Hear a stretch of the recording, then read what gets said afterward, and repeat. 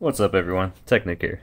So in the previous video I showed you how to install h-encore 2 onto your PS Vita, and this is the following video after that. So I'm going to go ahead and install h-encore now. If it's successful anyway. So afterwards go ahead and choose install Henkaku. And then we're going to go to exit. I forgot you can't home menu out of this. So in today's video, I'll be teaching you how to downgrade your video. Now in this video, I'm going to teach you how to downgrade your PS Vita to 3.65 and to 3.60. It's both entirely the same method, but the method afterwards where you want to install custom firmware on your PS Vita are kind of different. So let's go ahead and get started, shall we?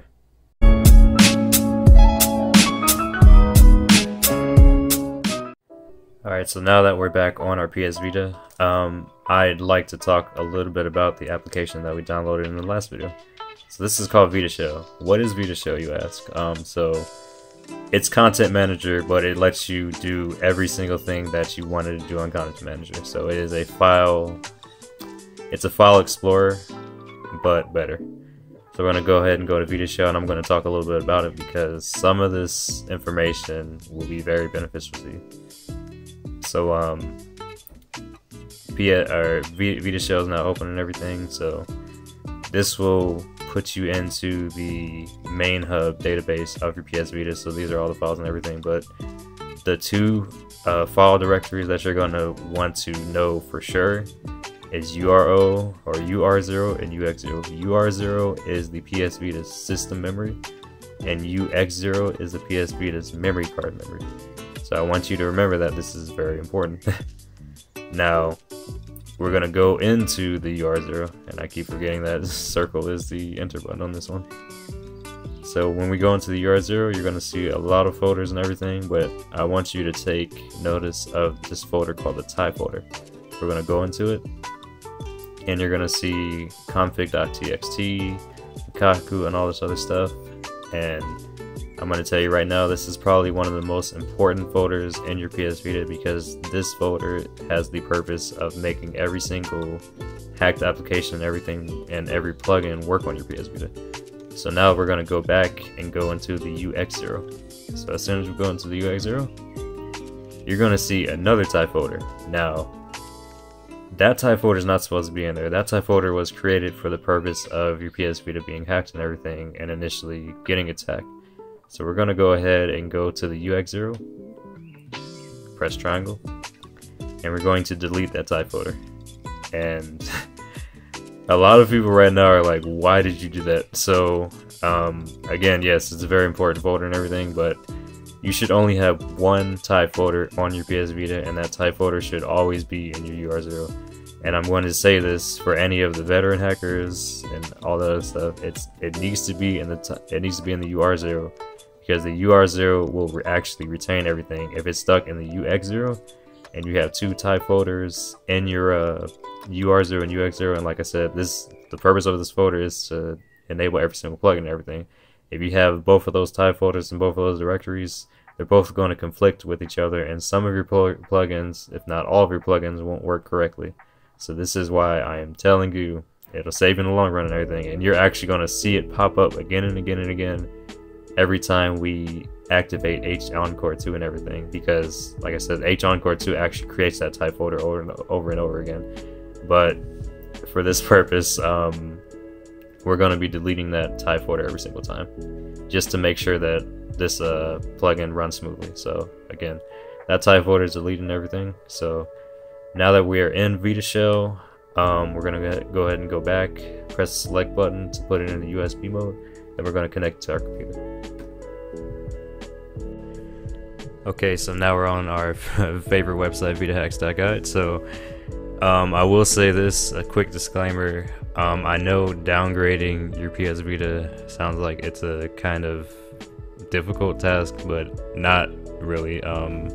As long as you kind of follow step by step what to do and everything and do it right, you shouldn't have any problem with it. So again, your PS Vita has to be on some kind of temporary custom firmware to do this. And if you're on 3.65 already and you want to downgrade to 3.60, this worked for you too. So go ahead and go to get started. You can go to installing h-encore, scroll all the way down, and then go ahead and go to downgrade into 3.60. And again, I'm going to leave all the links that I use in the description of this video, so you guys can kind of follow along and everything too, just in case you need like a written guide to go through it. But I will be doing this all in video so you can kind of see for yourself too.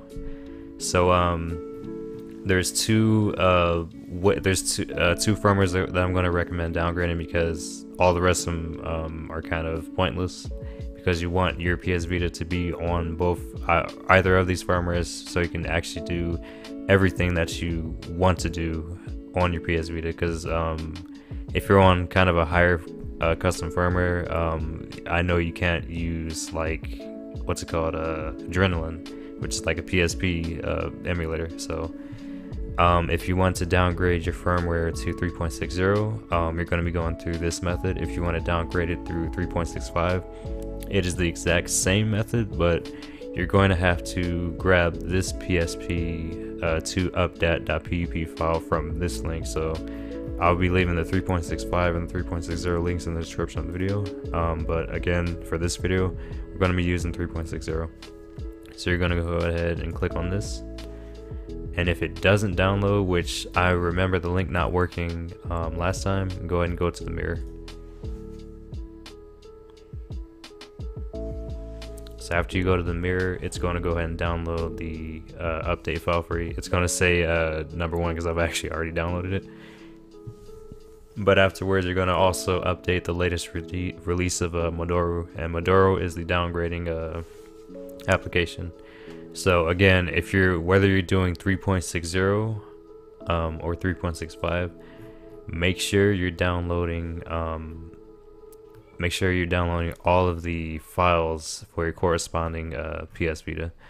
But Modoru is going to actually be the same for both of them. But the important thing to remember is, if you're downgrading it to 3.65 or 3.60, you need that specific PSP2 update file. So again, we're doing 3.60. So I'm going to go ahead and go to Modoru, and I'm going to go ahead and download it. It's going to take us to the GitHub page, and click on this to download it. Modoru is a quick download. So now we're going to go ahead and go into our folder. As soon as it's done downloading, you can go ahead and drag and drop it to your desktop, but I kind of have mine already categorized in the file. So we're gonna go ahead and go to our files right now. So I have 3.60 firmware right here, and I didn't get a chance to download Modoru, so I'm gonna go ahead and drag and drop that in my folder too.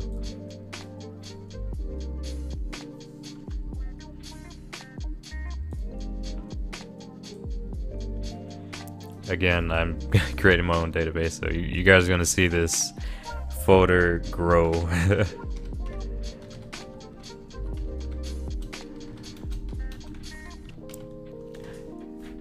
Okay, y'all can call me a total nerd for this, it's okay.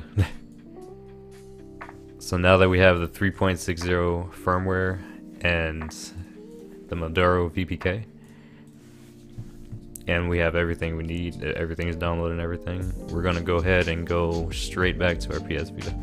Alright, so once you press the select button and plugged in your PS Vita into your PC and everything, most people are going to notice that you only have 3 folders in here. So and if not, then you've already, if you see way more folders than this, you've already clicked on the option. But go ahead and go up to view and check mark hidden items, and then all of a sudden you're gonna see every single folder just pop up.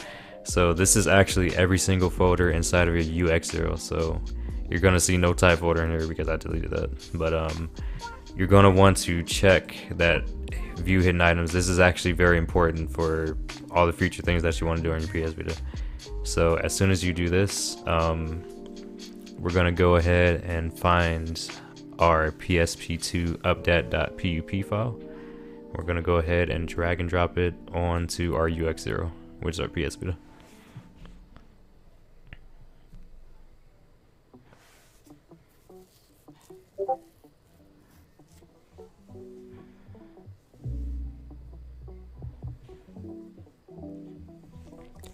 And afterwards, we're going to find the Modoru VPK and also do the same thing. Drag and drop it on the PS Vita.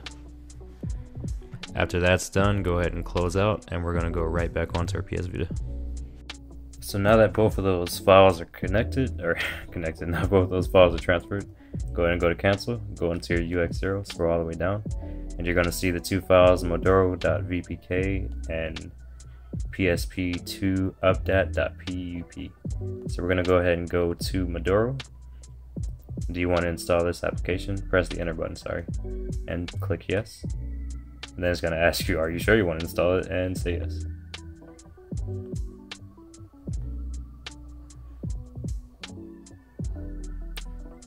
It's going to get stuck at the end, but it is going to install. And then go ahead and go back to Modoru. Press triangle, and then go to delete. You don't need it anymore. Are you sure you want to delete this file? Yes.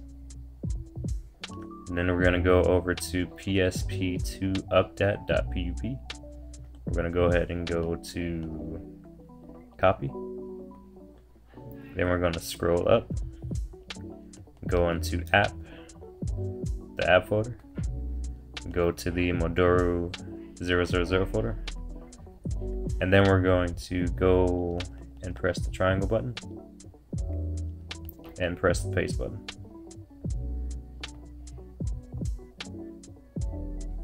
It's going to take a little while to do this. So now that it's copied on there, go ahead and press back and back again. Go down to the psp2updat.pup, press triangle, and then go to delete. Are you sure you want to delete this file? Yes. Then press the start button and go down to reboot. And your PS Vita is going to reboot. So now that our PS Vita has been restarted, we're going to go ahead and go back into the h-encore folder, or h-encore application. Press start, go to yes, and hopefully it's successful the first time like it's been. Yep. So now we're going to scroll down to install Untitled, and then go to exit. Now we're going to go back into Vita Shell because I guarantee you that type folder has been created again. I already know it has. So we're going to go to the UX0. Oh, surprisingly it has it. Okay, cool. So, but we're still going to verify that the type folder is in the UR0. So now that we're done with that, we're going to go to the Modoru application and press start.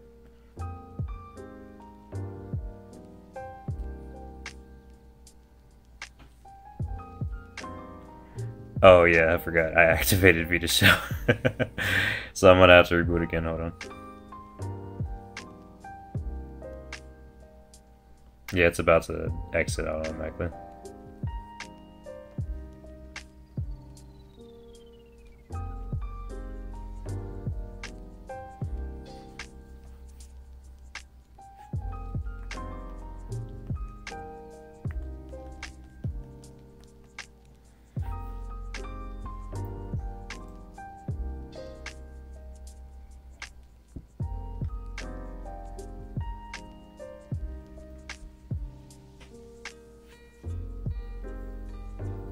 I also keep forgetting that this isn't Trinity custom firmware. Like I said, I'm so used to doing it that way because the type folder like just keeps popping up every single time. So I'm glad that it's actually been improved. Like this is like crazy. We'll install Kaku and then exit. And then we're gonna go into Modoru, and it should work now. Okay, so this is where you have to take heed of the current firmware and factory firmware. So I want to downgrade my PS Vita to 3.60.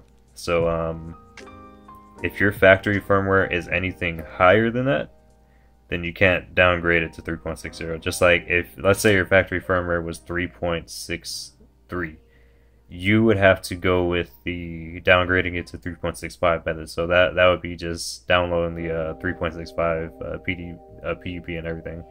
So at this point in time, it says, do you want to downgrade your firmware from 3.70 to 3.60? Press X to confirm or R to exit. So this is the point of no return. I mean, the funny part is this is the point of return, so I'm gonna go ahead and press the X button. So this software will make permanent modifications to your Vita. If anything goes wrong, there's no recovery, not even with the hardware flasher. This is the part that scares everybody, by the way. Don't be afraid and everything. Like I said, doing this is kind of a do at your own risk thing, but the success rate on this is so high that I am not even worried about it, to be honest. So press X to accept these terms and start the installation, or R to not accept next. I'm going to press the X button.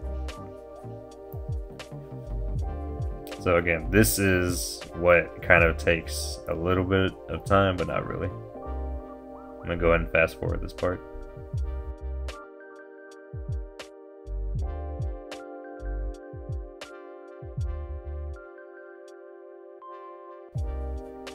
I'm actually laughing because it says system update. Installing the system software. Do not power off the system during the installation. After the installation is complete, the system will restart automatically to complete the update. The quote-unquote update. This is what this Modoru program actually does, is it puts your PS Vita into kind of a fail-safe safe recovery mode, and it kind of tricks it into thinking that it's on its own actual like factory firmware, and then it updates it to whatever firmware was in the that was put in the app folder, which would be the P2P update file that you downloaded. So it's either going to be 3.65 or 3.60, whatever your PS Vita can handle. There are I'm going to say there are a few PS Vitas that actually have the firmware, the factory firmware, like higher than 3.60, but there's not many of them. It was only like the most recent limited edition ones that were released.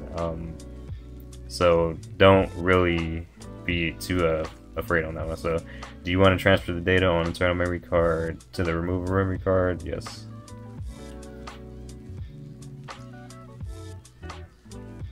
It's going to take a little bit of time.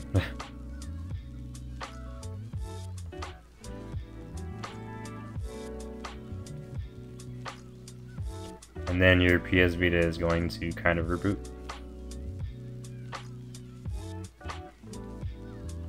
You must update the system software. Shh, nope.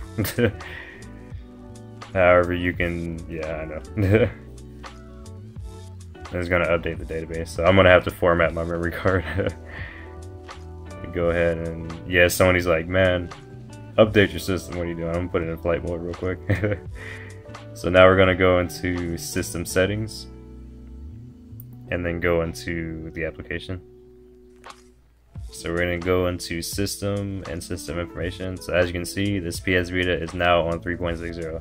Now if you downgraded your PS Vita to 3.65, your method of installing custom firmware back on it is going to be the same exact thing as when I did it when my PS Vita was on 3.70. So you're just going to be doing the h-encore method in the last video, which I will link in the description as well.